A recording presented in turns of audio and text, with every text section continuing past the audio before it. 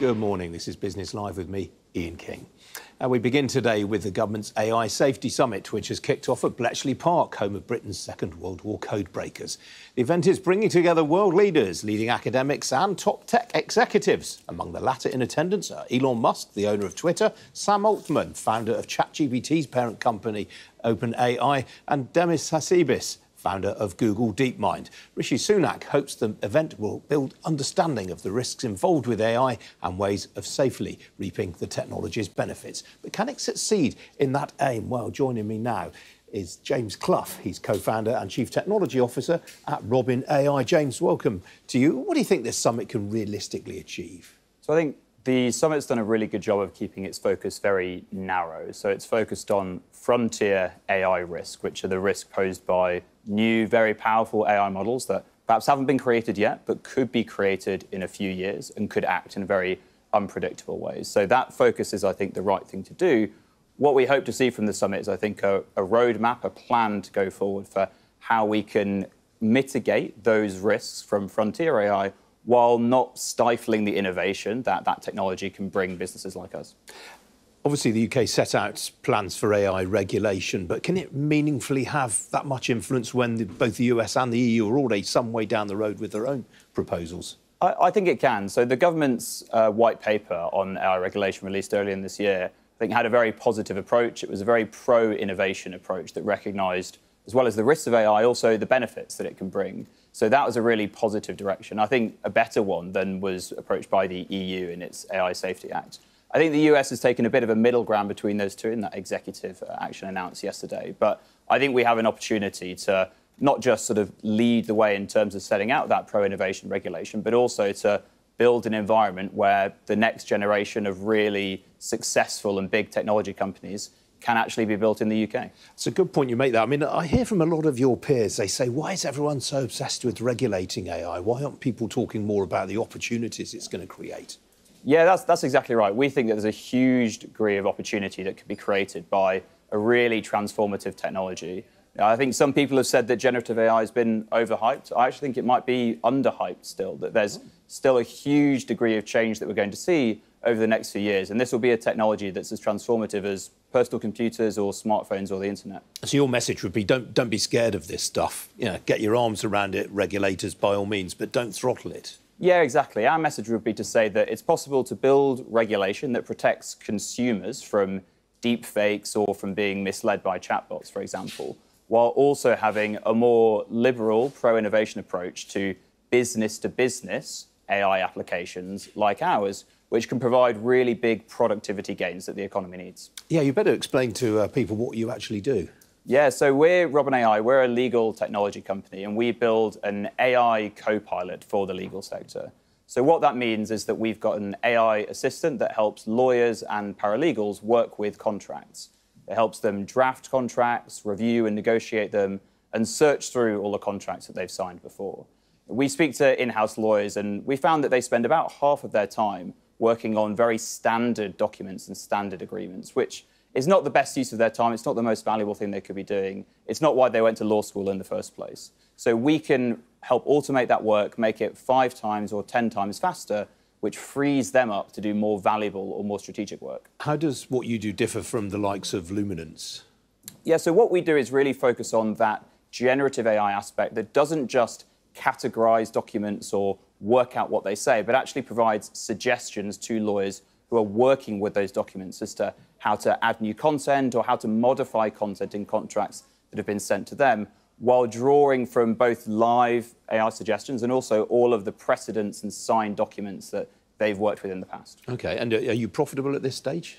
Well, we're a very fast-growing technology company, which means that we're raising capital and using that to grow and expand. So we raised a round of funding earlier than this year and expect to raise another round later this year as well. And we're using that money to grow internationally. We've just opened an office in New York and also expand our product line. So yesterday we announced a new version of our product that lives inside Microsoft Word, which is a software that lawyers use more than anything else. So what is a typical customer for you? Is it the sort of big commercial law heavyweights, or is it right down to the sort of high street solicitor? So for us, it tends not to be law firms, actually. It's in-house legal teams at big companies, usually in quite regulated sectors. So Some of our customers include household names like PepsiCo, Yum Foods, AbbVie, but also big banks, big private equity funds, and companies in regulated sectors like pharmaceuticals and aerospace. Now, the guest list for this summit is only 100 strong. Startups like you have been largely excluded. Mistake? I actually don't think that's too big of a mistake. And the reason is that the focus of the summit is on those frontier AI models, which we're using, but most startups aren't creating those models because they cost hundreds of millions of dollars to train. So I think it's the right decision to keep the focus of the summit narrow, to keep the guest list to the people who are building those models and the world leaders who need to build that regulation. But if there's later conversations about the broader sector of AI regulation, I think that will be the time to bring in startups like us. All right, James, got to leave it there. Good to talk to you this morning. Thank you. Some other business news stories for you now. And the UK government has reportedly scrapped guarantees on nearly £1 billion worth of bank loans handed out to ailing businesses during the COVID pandemic. Well, previously unreported figures obtained by Reuters under a Freedom of Information request show that the state-owned British Business Bank, which administers the loan schemes, has removed state guarantees from nearly 11,000 loans worth a combined £979 million. Well, the move shields taxpayers from losses in the event of those loans not being repaid, but potentially leaves lending banks on the hook. Next, Today raised its full-year profits forecast for the fourth time in 6 months. The fashion retailer now expects pre-tax profits before one-off items for the year to the end of January next year to come in at £885 million. That's £10 million more than was previously forecast. Well, the news came as Next reported that its full-price sales in August, September and October were up 4% on the same period last year and better than the 2% growth it had been expecting. It cited a cooler-than-average August and typical autumn weather in October for the sales uplift rather than any underlying changes in the consumer economy. Next shares currently ahead by just under 3%. UK house prices unexpectedly rose last month, according to Nationwide Building Society. The UK's second biggest mortgage lender said house prices in October are up 0.9% on September, reflecting a lack of supply in the market. On a year-on-year basis, prices were down 3.3% on October last year. Well, Nationwide said the average UK house price was now £259,423. And the Japanese car maker Toyota has more than doubled its quarterly profits on the back of the weaker yen and booming demand for its hybrid vehicles. The world's biggest car maker by sales said that during the 3 months to September, it made an operating profit of 1.44 trillion yen. That's £7.8 billion and up from 562.8 billion yen in the same period last year. Toyota said sales were up in all parts of the world, with sales of its hybrid vehicles up 41%. The news comes a day after the company said it would raise investment in its planned battery plant in North Carolina by an extra $8 billion. Now, the drugs giant GSK said this morning that sales and profits this year would be better than expected.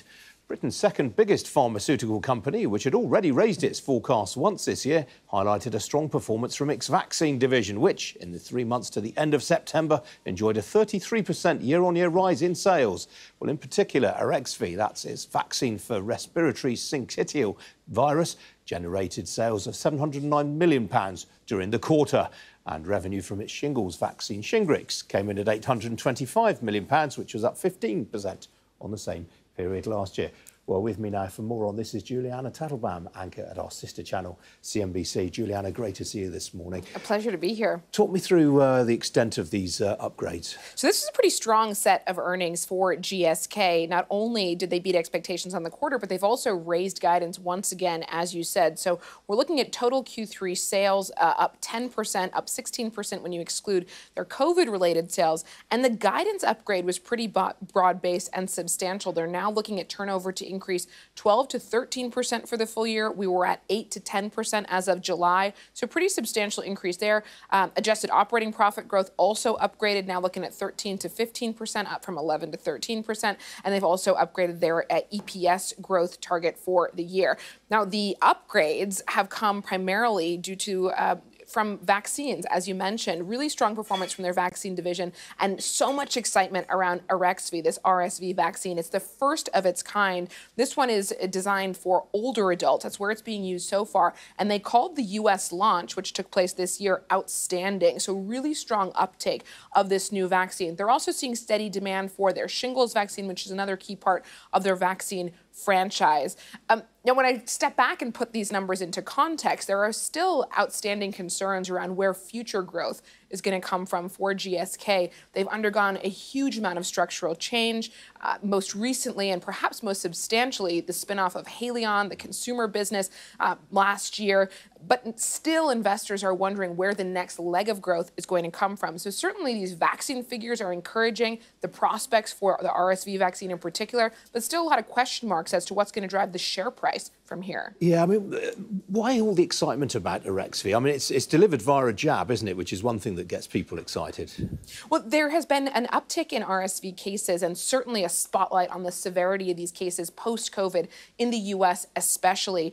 And we've seen about 700 million pounds worth of sales in Q3. GSK today came out and said that they are likely to see that number hit 1 billion pounds this year for the RSV vaccine alone. So uptake has been very strong. Some analysts have cautioned that we may see softer Q4 in terms of sales given the inventory build, but long term, the excitement is pretty substantial around this vaccine. I mean, you've talked a lot about vaccines. Are there other parts of GSK that are motoring as well? So GSK, because they've been under so much pressure from shareholders, is trying to drive growth across a number of development areas. So it's not just vaccines. They're also doing work to bulk up their oncology business, specialty medicines. GSK historically tried to stay away from oncology. They thought that cancer drugs were not a great area to be in because of concerns around pricing power. AstraZeneca, their main competitor, has gone very heavy into oncology, and in many ways that bet has paid off. So they're trying to spread their bets wide. One thing to just bear in mind as we digest these numbers, there is an overhang on the stock, and that is the outstanding Zantac litigation, their old heartburn treatment, which there are claims against it in the U.S. That it causes cancer. They have settled a number of these cases, but there are a number still outstanding that are going to come into focus next year. So that's kind of kept a lid on the stock so far this year. All right, Juliana, got to leave it there. Great to have you with me this morning. Thank you. Now, one of the big social trends since the lockdowns is the increasing popularity of solo travel. Google searches for solo travel have quadrupled since 2020. But travelling alone can carry risks, for women in particular. Well, now Airbnb is partnering with the personal safety app WalkSafe Plus to provide tips to women travelling alone. Well, with me now, I'm pleased to say, is the founder of WalkSafe Plus, Emma Kay. Emma, welcome to you. How rapidly is solo travel growing among women? Thank you for having me. Yeah, the stats are fantastic. Airbnb's research has showed that there has been a 55% increase in solo travel internationally. And actually, if we look at that domestically in the UK, that's up by 27%, which is fantastic. It's just showing that, 1 in 5 nights now booked on the platform is a woman doing solo travel. It's just awesome. Which are the most popular destinations? Oh, good question. So I think if you were looking in the UK, it would be London, it would be Cornwall, I think it'd be Bristol, it'd be Brighton, even Edinburgh. I think if you were looking abroad, so actually my first Airbnb stay was Paris. So Paris is the number one. Then we've got Dubai, we've got Lisbon. Barcelona, lots of lovely city breaks. So what are the kinds of advice that you're giving women solo travellers with this app? So I'm really asking and calling for women to download WalkSafe before they head out. It's just another safety piece of advice in their toolkit. I'm also asking them to, really think about preparing for their journey before they leave the house. So if you are heading out to a place via our Airbnb, to ensure that you share your itinerary ahead of time, that you can ask your host where is safe and non-safe, so you've got that knowledge of the local neighbourhoods. And thinking about not sharing your journey in real time. I think we're all a little bit guilty for doing that. Wait until you've gotten home and you're safe. Downloading the app, look, we're free to use, free to download, and we have a suite of digital tools to really help you stay safer. And of course, I'm a bit of a sucker for things like an alarmed door stopper, because I think that things like that can just help you to feel a bit safer when you're at a new place. As you mentioned, you're free to use, free to download. What's the business model? How do you make money?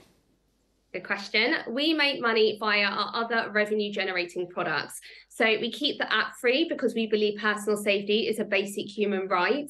And then what we end up doing is we can talk about and sell our safety seminars.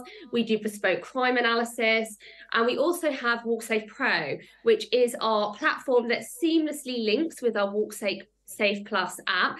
And actually that enables businesses to help their staff to get home safely. So we have lots of different revenue models that enable us to sustain this free app. And how many times has the app been downloaded to date? Or I think we're heading on near 1 million, which we've actually seen a 90% increase in downloads in the last month due to, I think, lots of different factors, from a cost of living crisis down to the dark nights. And I think women just needing that extra little bit of safety. OK, Emma, got to leave it there. Good to see you today. Thank you. Thank you.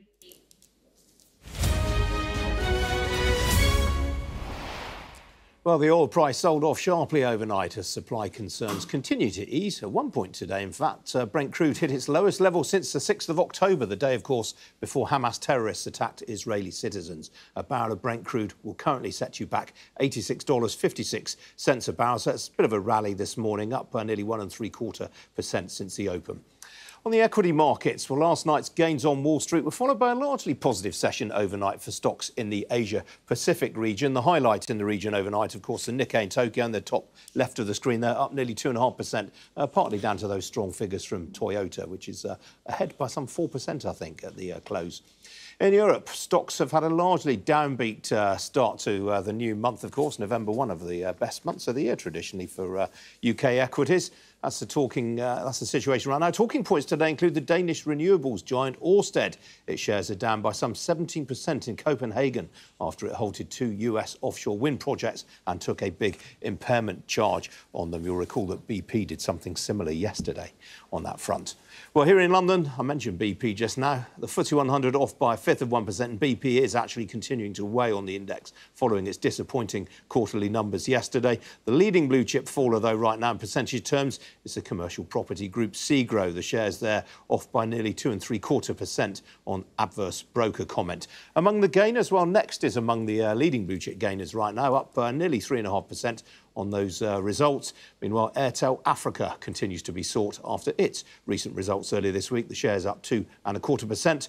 Outside the FTSE 100, the interdealer broker TP ICAP is ahead by nearly 3% following its trading update yesterday. To the downside, Aston Martin Lagonda is off 12% after lowering its annual volume forecast. And ASOS, which you can see on the screen there, off by nearly 11%. That's after it forecast another sales decline this year. On the foreign exchange markets, well, the big story again continues to be the Japanese yen. It's fallen today to a near 33-year low against the US dollar. That was after the Bank of Japan proved less hawkish than expected yesterday. Sterling off 1/5% against the greenback, more or less unchanged against the euro. The single currency off nearly 1/3% right now against the dollar. Well, with me to discuss all of that is Rachel Winter, partner, of course, at Killer Kinko. Rachel, good to see you this morning. We should start with Next, really, because it carries on upgrading its forecasts. It does, yeah. So we've had a nice upgrade this morning to their profit forecast. It's not a massive upgrade, so they're now expecting to make 885 million, and that's only an upgrade of 10 million. So in percentage terms, it's not huge, but clearly it's had a good boost for sentiment, and the shares are up today. My favourite part about the update this morning was a chart they showed of weekly sales, and they showed what the weather was doing in each week. And it really showed that when the weather is cold, people tend to spend more because warm weather clothing is more expensive. And I think that really reassured investors because we have had quite a warm September, and I think that has weighed on the sales of some clothing providers. Yeah, I mean, if you're a clothes retailer, you basically want the weather to do what it's supposed to at various times of the year. You know, yes. Hot in the summer and windy at this time of year. Exactly. You want it to get cold as soon as winter starts, so people start buying lots of expensive coats. Well, elsewhere in the sector, of course, we had an update today from ASOS. And again, you know, the red ink is flowing in all directions. Yeah, so these shares are now down over 95% on a 5-year basis. So I wonder if, you know, we've had quite a strong share price reaction this morning. I wonder if that shows that some people are just giving up and bailing out, having lost so much money already. The update was quite disappointing. So the losses were nearly £300 million. The revenue was a bit behind where people expected. And furthermore, the company has said they expect revenue to decline next year as well. So it feels as though the turnaround here is not really progressing as quickly as people would have hoped. And of course, Mike Ashley's Fraser's Group is lurking in the background. They've already built a stake. I mean, would you expect them to sort of pounce on any share price weakness and top up? Possibly. They have bought up a huge amount of the high street, so I'm sure they will be interested, especially now that the shares have come down so much more. Now, elsewhere today, trading update from Aston Martin Lagonde. I mean, this stock price really does whip around all over the place. It does, but this is another one like ASOS, which is down 95% over 5 years. So again, I think investors are probably feeling quite impatient with this one. The issue today was a downgrade to the number of cars they expect to sell for next year. So this is focused on the DB12, which is their new model. They had expected to sell 7,000. They've reduced that to 6,700. So not a massive downgrade. But the reason they gave was some problems with the infotainment system. And I think any mention of software problems with newer vehicles does get investors concerned. So I think that's the reason why the shares are down so much this morning. Yeah, we had Lawrence Stroll, the executive chairman, on the programme recently. Of course, he's just topped up his stake. Well, I mean, the shares have come down so much, so I think perhaps to him they look cheap. And as a show of confidence, when you see the chairman or the chief executive buying in, it can be a good spur to get other investors to buy in as well. Yeah, absolutely. Elsewhere, trading update today from Smurfit Kappa, of course, formerly FTSE 100 stock. It's now just moved its main listing to the US. Yeah, a decent update here. So this company, it makes cardboard boxes, it makes packaging. It did incredibly well during COVID because people were buying so much online. Now that people have returned to in-store shopping, packaging sales have declined, and they're still declining. But today, Smurfit said that the decline is starting to slow. So that's good news for the shares. We have seen them rise a bit this morning. But as you say, people are really just focusing on this ongoing merger with WestRock, which is a US-based company. And as you say, when this goes through, 65% of revenue will then come from the US, and therefore the company is moving its main listing to the US, which is a real shame for London. It is. It really is. Good company. Before I let you go, Rachel, obviously the big event in markets today, US Federal Reserve meeting later on today. Any change do you expect? No, I think they'll leave interest rates on hold, but what we're really waiting for is the commentary, which hopefully will give some indicators as to what they'll do with future interest rate policy. All right, Rachel, got to leave it there. Good to see you as ever. Thank you. Thank you. Well, that's it from me for the time being. I will be back at 4:30 this afternoon with our afternoon edition, when my guests are going to include David Potts, the chief executive of Morrisons. You really don't want to miss that. He does not give many interviews, so I'll be speaking to him at 4:30. Hope you can join me for that. See you later on. Cheerio.